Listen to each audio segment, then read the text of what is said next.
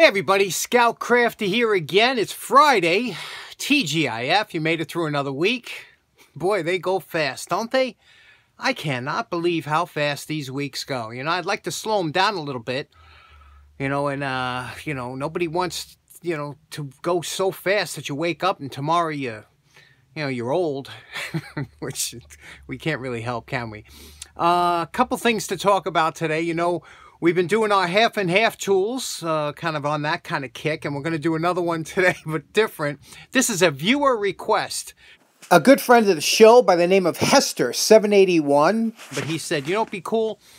He said if you did a pliers, half and half. You know, he took it apart, did half, and I said, yeah, that'd be a cool idea. So that's what we're going to do today. And then we got some tool reviews, so maybe some tools you haven't seen before. We'll give them a shot and see what else we can conjure up here. So let's get started. To really enjoy doing one of these projects, the half and half, it's really good to start with a somewhat rusty kind of beat up tool. You know, if you're going to do something that's in decent shape, it doesn't really show the real contrast. So here we have a nice old pair of slip joint pliers.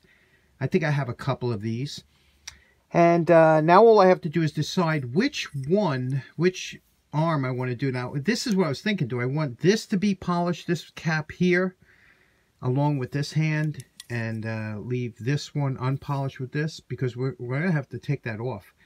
Let me think, and then we'll take it apart and see what it looks like. Okay, it came apart, no problem. You know, they do peen these over, so you have to, when you're backing the nut off, you just got to run it under the wire brush for a little while to straighten out those threads, because the threads do get screwed up, and I do put a little 50-50 to try and get off. But you see the threads, they're peened over, it gets a little screwed up, so, you know, you always got to be careful of that, trying to get that nut back on. But I think what we're going to do is we're going to do this top here, polish this out, because it always looks real nice when you do that, right? We put that in a drill, put it to the belt sander, and then we'll do this side and leave this one to its own devices. Okay, here's our post wire brush evaluation, and these pliers were, you know, there was no attention paid to the way these look. You see we have a little bit of a marking there. I'm sure we'll lose that, but look at that seam mark on this one, huh? Look at that. They just stamped these out, threw them into a box, assembled them, and threw them out. But the jaws are, are good. And, you know, a lot of times these were very good steel, a hard steel, because, you know, you could tell by the jaws. When you see jaws that are beat up and mushy, that's because the steel wasn't too good. But we will see what it looks like, and let's get to the... We'll start with the flap wheel, because we'll take the seams off with that, and then we'll go to the belt sander.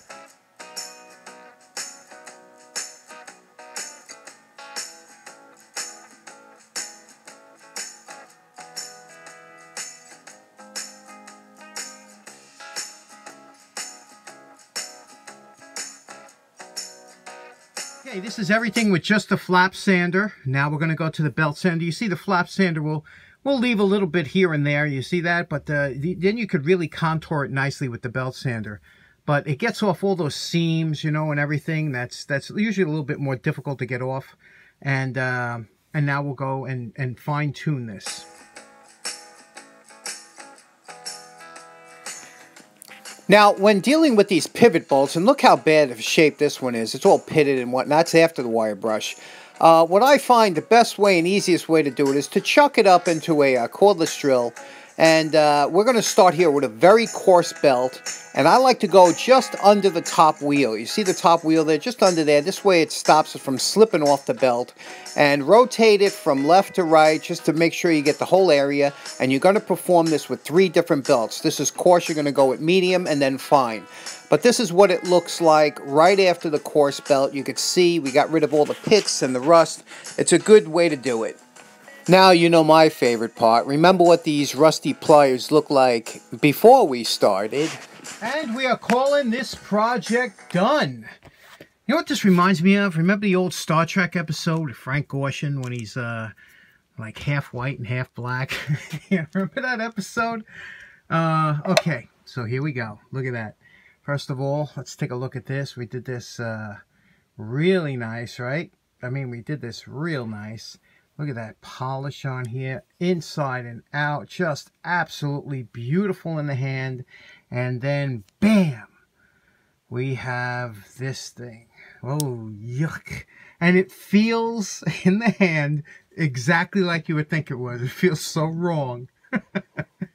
Because, you know, obviously. And it works beautifully, you know. I tightened it up. It works just perfectly.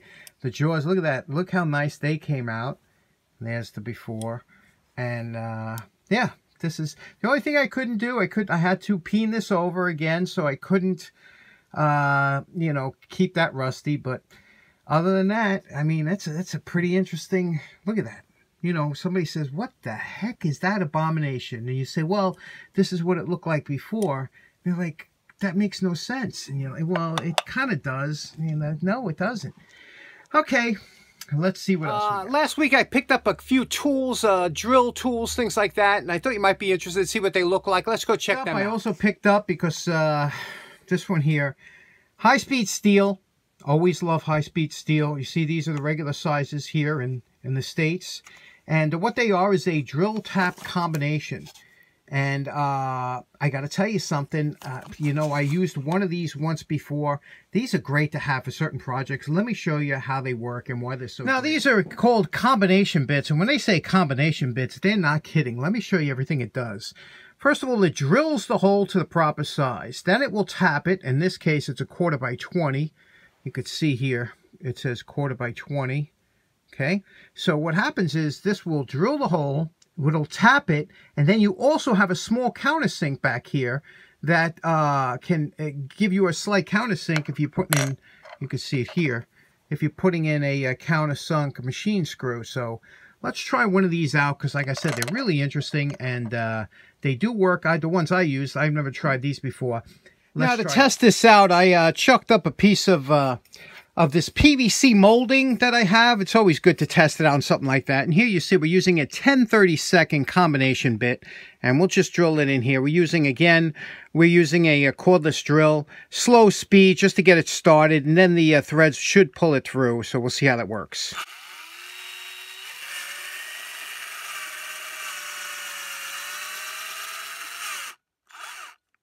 Now I'm going to reverse it. Okay, now you see, I went all the way to the end, put a little bit of a countersink on there, but look how nice that is, huh? Now, here's a 10/32 screw, and we'll put this in here. Look at that. Very nice. Goes in very nicely. What a nice combination drill, huh? I mean, you can't ask for a better system than that. Let me just see if we can get this one to work on here. Little overkill, right? But yeah, look at that, huh? That's a nice job. It does a great job. There's a close-up of the hole, and you can see how thick it was that it went through. So, you know, it does a nice job, like I said, for doing it. Now, let's try it on aluminum.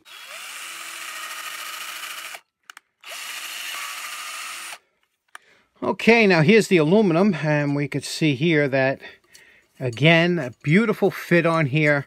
Very nice. The tolerances, again, not too much slop. You see I'm moving it around. It's a very nice, it's a good system, especially for thin materials, things like that.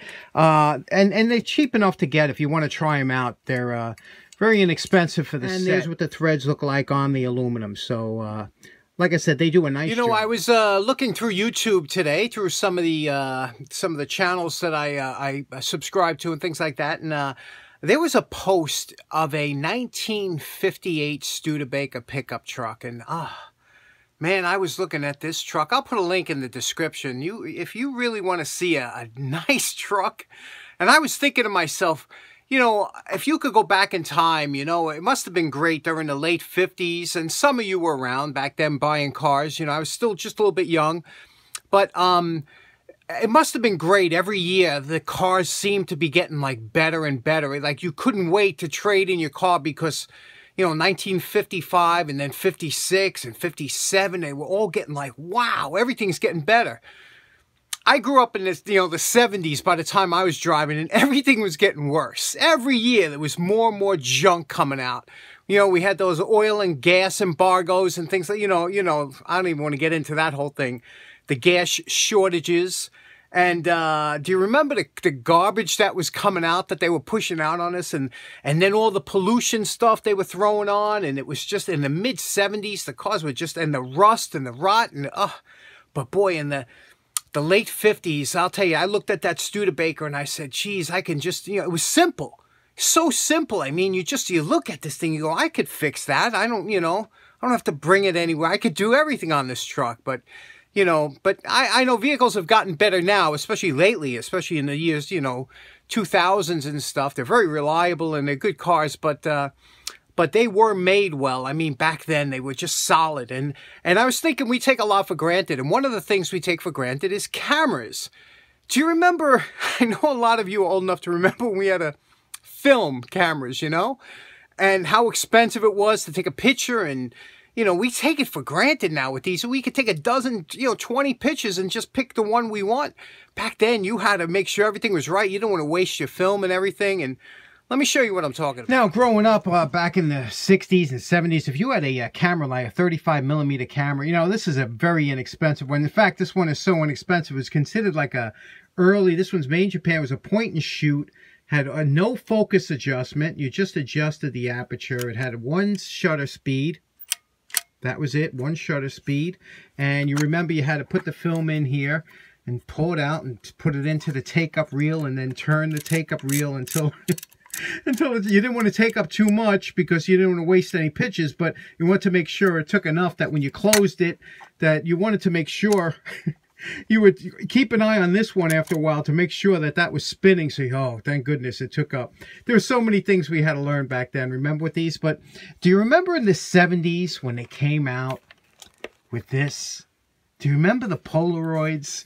Boy, this was something else. I remember these cameras back then. Now, the Polaroids, what was so nice about these is when you shot the picture, you push this button and it pulled out. Remember this little door?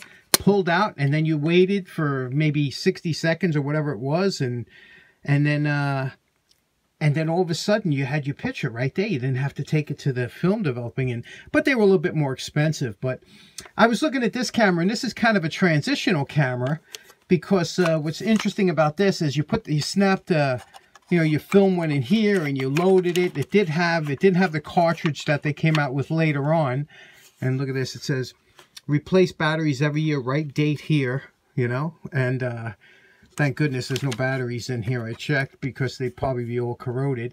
But then what you did was this was, like I said, transition. It still had the flash bulb. Remember flash bulbs? Jeez, that's dating ourselves, right? You had to push a little flash bulb in here. This was the release when you're finished, and here was your distance with flash. You would just turn it like this, and when you look through the viewfinder here, there was a battery that would light up and show you if you had enough light or not.